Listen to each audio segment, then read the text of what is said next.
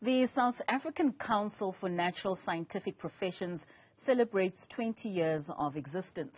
Over the past 2 decades, the regulatory body's work has encompassed a wide range of scientific fields covering basic sciences and many of their applied derivatives. It has also provided regulation and advancement of natural sciences for socio-economic benefit and growth. But to help us understand the achievements and what the Council stands for is CEO Dr Nompumelelo Obokoh. Doctor, thank you so much for joining us and for your time this evening. Now, the need for valuable natural scientists is very important for any society, and especially one such as ours. What impactful role do natural scientists play in any society? Well, good evening, Kateho, and thank you very much for this opportunity to engage with you this evening. Yes, as SACNASP, we, as you rightly said, we register and regulate the natural sciences in South Africa. So they play a very important role understanding, what science, technology, and innovation can do or play, especially addressing our socio-economic challenges in the country. So this is where our scientists can come in and, looking at the work that they're doing, the knowledge that they've generated from the research, and we can use that, therefore, to look at solutions and also to address our challenges in the country. So that is where we now call for increase in investment in research and development, but most importantly, capacity building, so that we can achieve our desired outcomes. Most certainly, and we will discuss that a little later on as we talk, Doc. Just for us to get an understanding of SACNASP. I mean, you have a very significant role in ensuring that high ethics and professionalization is instilled within the sector. What would you say are some of the highlights over the last 20 years?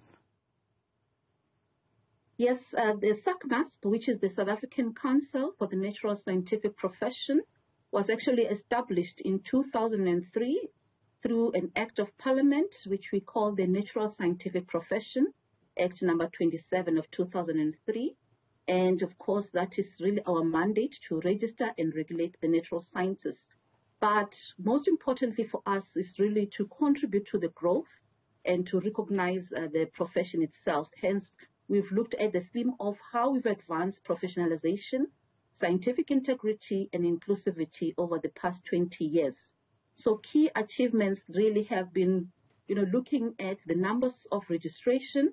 Currently in our database, we've got 17,000 registered scientists, and over the past 12 years, it has been a 30-fold increase from our black natural scientists, which is really a commendable achievement. And more than that, some of these are young people at the ages of 20 to 39, because of some of the programs that we're having, going to the universities and engaging with them. These are young people who want to be professionals as well, and also adhere to our code of conduct, ensuring that once they go into the sector, they start working, therefore they can, behave as professionals, but also adhering to the code of conduct and delivering, high value services, to the public, to the employers, and so forth, contributing really to our national development. Most certainly. I mean, Doc, you make mention of a certain age group. What are some of the challenges that you face in ensuring that you are luring in a lot of the young school leavers within the sector of them becoming natural scientists? Yeah, I think this is very important, understanding that we've got, a pipeline. It really starts at the high school level, where we need to engage and have very specific interventions to start igniting, that excitement for science, technology, and innovation, so that we prepare them to take on careers in the natural science profession. But most importantly, we've got programs along the long life value chain, where we are taking this young person. Now he's at the university. We are also having candidate mentorship program. And then those that are at advanced stage, then we introduce what we call continuous professional development, because we want to ensure that they remain competent and we can track their progress over time. So we've got very nice and deliberate programs that ensure that the whole value chain is taken care of, even right going to the high schools, to ensure that the young people at the school level, now we've got most of them, writing their exams, and we wish them all the best, and we're looking forward to really, inviting them to the SACNAS family, once they go to the universities, we've got quite a number of programs for them. So we go also to the rural areas, understanding the challenges that they have in terms of accessing some of these resources. So it becomes important and a deliberate activity for us to engage at those levels. And it's very important, Doc, for you to engage at those levels because, I mean, just over half of these graduates that you're mentioning are employed in the private sector, and many of them are coming from very affluent universities that are within the urban areas. What do you think needs to change, or what programs are you implementing in these previously disadvantaged universities who lack resources and who are more theory-based? And we know that for a natural scientist, there's a lot of more application that needs to go in hand. So what do you think really needs to be done or improved within these previously disadvantaged universities in order for us to see a higher intake of those students within the private sector? Now, that is a very important question. I think it needs a holistic approach, and I'm happy that as SACNASP, we've been really part and parcel of these engagements with various stakeholders, from the public sector, the private sector, where we are calling on all these stakeholders to say, let us have programs that really speaks to, going to the rural areas and engaging our people, but more than that, have, nearby laboratories just to enhance what they have there, understanding some of the resource disparities, even within the schools, within the provinces, so that they can also access quality science educational materials. But also, as you said, the laboratories are not there, and then they need to, practice and understand what is it that they are doing and what are the outcomes at the end of the day as they prepare, for the next journey going to the universities. So that is why then we're collaborating with government, other government departments, other educational institutions, and the private sector, importantly, so that we can have a more inclusive and a supporting environment for our young people to start exploring and embracing and, having that likeness to like science, because some they found it to be abstract, not understanding because they cannot access some of these resources. As you said, it's theory-based, so we want to make it practical.